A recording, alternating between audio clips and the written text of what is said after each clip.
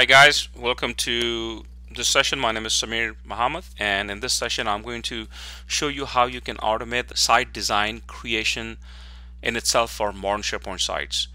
This is part 2 of the series. In the first video I covered how to automate the provisioning of sites from site design. So if you haven't watched that, please go back and watch it. And just to show you what was covered in part 1, anything that you see in blue was covered, which is automating the site provisioning from site design, and I've also done a review of the technologies involved. Again, this was part 1. In this video, I'm going to go ahead and take you through automating site design creation in itself.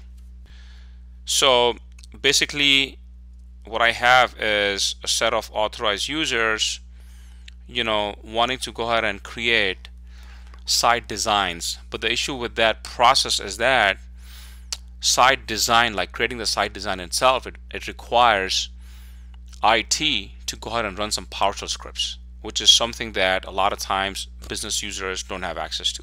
So let me go ahead and show you what I'm talking about. So this is a site that I have and I named the site as list of site designs.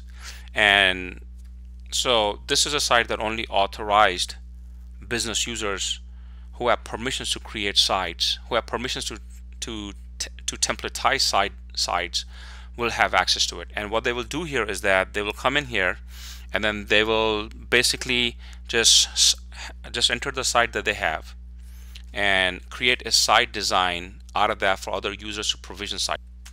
If you don't know how business users will be creating sites from the site design, then let me go ahead and show that to you. Click on SharePoint, and this basically takes me to the SharePoint homepage. Click on Create Site, and I'm going to go ahead and select Team Site, and this gives me these site designs, Team Site, and then so Team Site is the default which comes to SharePoint, and then Consumer Retail Site Template is a custom one that I've created. If I click on this and then enter my new consumer site, click on Next, and this is provisioning a site for me. This is going to take some time because there's a lot of content behind this site design template, so it's going to take some time. We're going to come back and take a look at it, but when I'm actually done, right within 30 seconds, what you see is the default site which is created. And again, there's a lot that's happening. You can actually see what's happening behind the scenes. Applying site design, we are updating your site based on the design you choose. So this is going to take quite some time, even though it says that the site design has been done. And I'm going to go ahead and talk to you in a lot more detail. So this part of actually provisioning a site from site design and what's happening behind the scenes, this has been created in part. This has been done in part 1. And this, what I'm going to show you is how you come across how you provision the part where the user clicks on Create Site, and then the user can see here the consumer retail site template.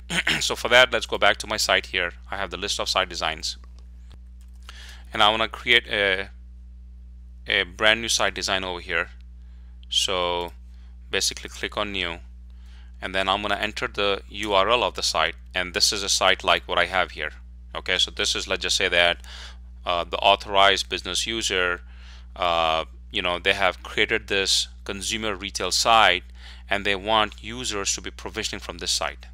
Okay, and it's got some highlights up in the top, like for example products. They click on products and it basically has got this fancy view as well.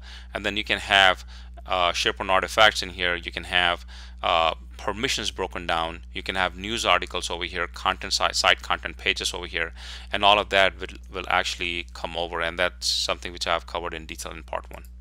So let's go back, and then I'm gonna name this as retail site, and then the status over here is new because I have 2 different statuses here, new and update. And when I'm adding a brand new site design, the status will be new, but when I'm updating an existing site design, just because me as an authorized business user have gone into the site and added more artifacts, added some more new content into it, and I want users to go ahead and create templates out of the new content, then that's when there's going to be the update option. But in my case, I'm going to select new. Site design description, this is a site for retail, and all users should be using this. And then site design template, I know that this is a team site, so I'm going to select a team site. And then target audiencing, this is a very interesting concept over here. I can enforce that only a certain audience will see the site design when it's created. So for example, if I have an accounting site, then I want only the accounting department or people of the accounting department to see this site design. Then this is how I can limit that scope. This is known as scoping. In my case, I'm just going to go ahead and keep it open. I want anybody in the whole organization to be able to use this retail site. Click on save, and that's all I do. So as soon as I do this, then let me go ahead and show you what's happening behind the scenes. So this is actually the right flow that I wanted to show you. The last one that I ended up showing by mistake was for the part 1. So me as an authorized business user, I add an entry in a SharePoint list. And as soon as this happens, then the URL of the site to be templatized is entered, which I've just done it. And this opens up a Power Automate. This actually fires up a Power Automate. It kickstarts this process on the item creation event in itself. And as soon as Power Automate fires, then the only thing that it does is it creates queue entries. And these are the Azure queues. And there's an Azure queue by the name Export PNP Provisioning Template. So just an entry is being added to this Azure queue that, hey, a new site is being provisioned, a new site design is being created, and an Azure function picks up that message. And the Azure function basically exports the whole site, like the whole site which needs to be templatized. It exports the whole site into an XML file, and this is the XML file which is used when users are provisioning sites from the site design. And again, this is something that I've covered in part 1. And then right after that, after an XML file has been exported out, then this is where another process is being called, and this Azure function adds the site design to SharePoint so that now users can start provisioning files from it, provisioning sites from it. And after that, user can now see the new site and the new site page. So let me go ahead and show you the flow that fires when a new site design URL is added in my list over here. So when an item is created or modified, that's when it's fired. And then create request to export template, and this is the first thing that happens. And this is the Azure queue. The only thing that's being passed to the Azure queue is the site template URL, and then the name of the site, which is like retail site in my case, and then the URL of the site template. And when this is fired, then an Azure function is keeping an eye on this queue, and the Azure function then takes up the task of reading these two parameters and then creating, which is exporting the whole XML out of this new site. So let's go ahead and take a look at that queue here. So I'm in Azure portal right now. Actually right here. So I'm in Azure portal right now, and then these are a list of all my queues, and these queues are extremely rudimentary. They don't have much of functionality here.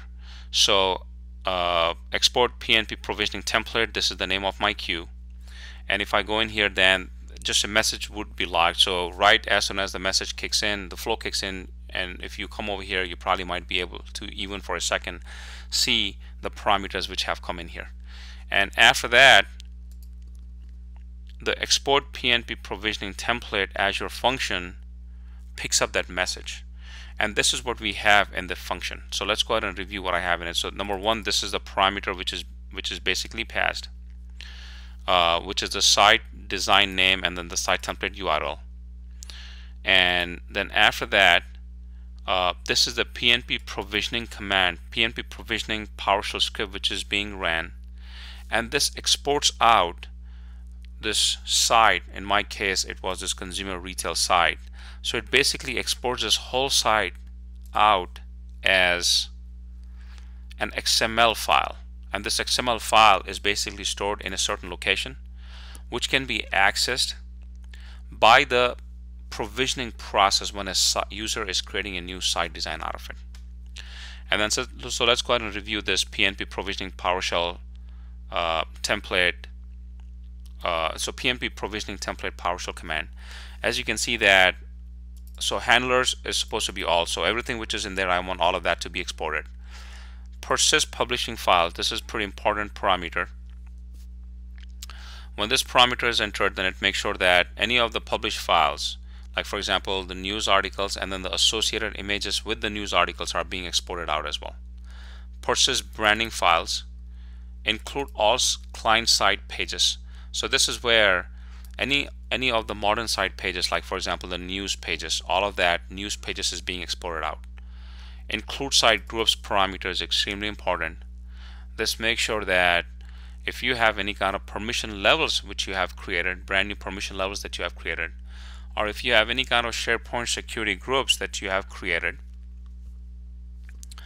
and if you have any permissions which are broken down as well, then all of that is being exported out into an XML file.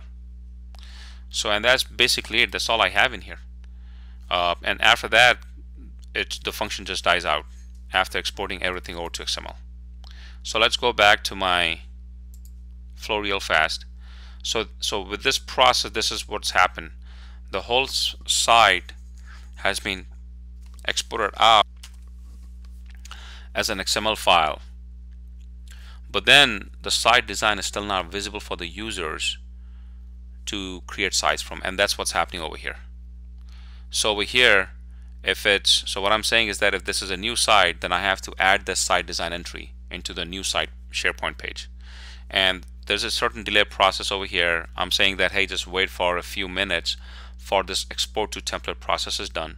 There could be better ways of doing it instead of just having a delay. I have a delay for 1 minute, but a good delay time might be 10 minutes.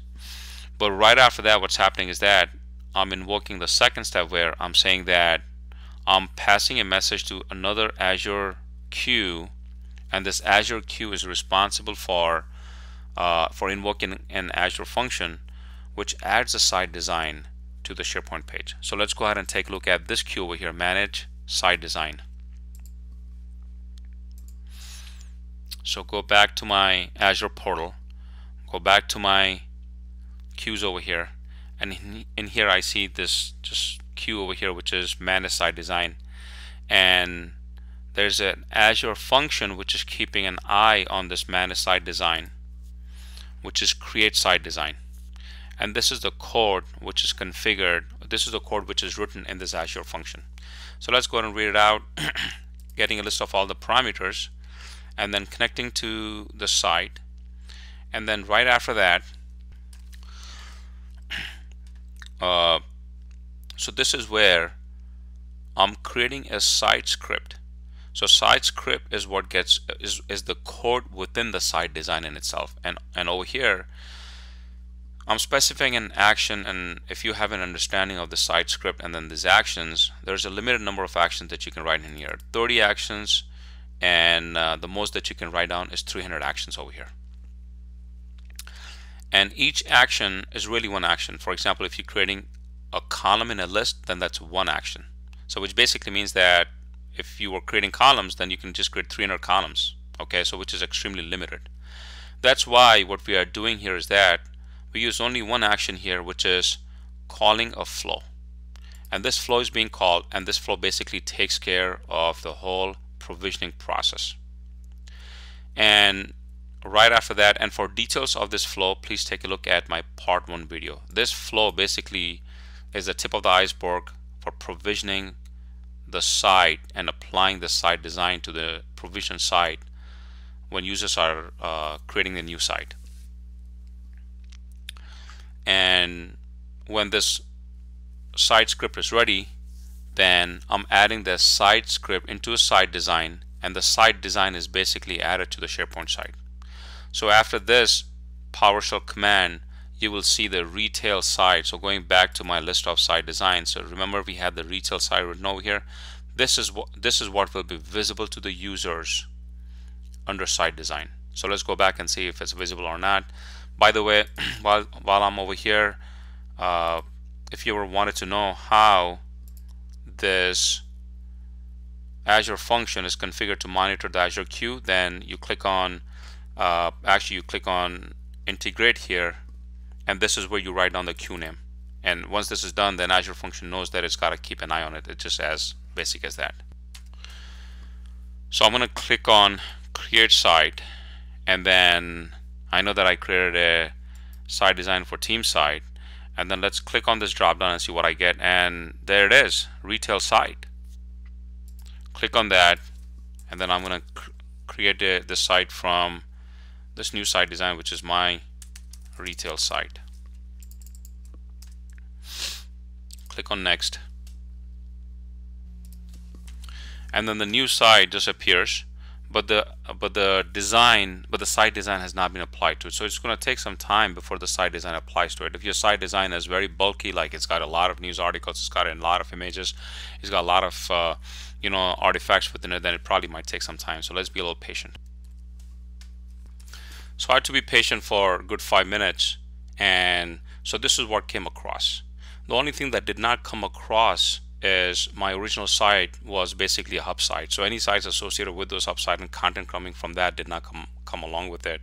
But everything else did. Like for example, if I go to site content over here, then any of the site pages that I had, like for example, there's already 5 pages loaded in here, and then site assets has got 2 images over here. So all of that came across.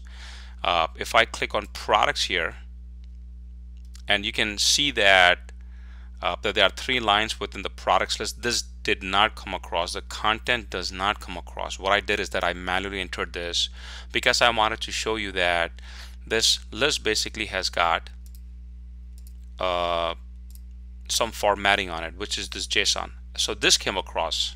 So anything which is the artifact in itself that comes across, the content except for news and the site pages, that comes with it, but the content, like for example these lists, is never going to come along.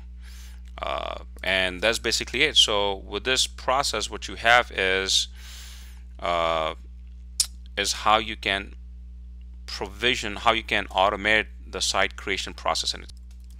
Thank you so much for watching this video, and feel free to reach out to me if you have any questions.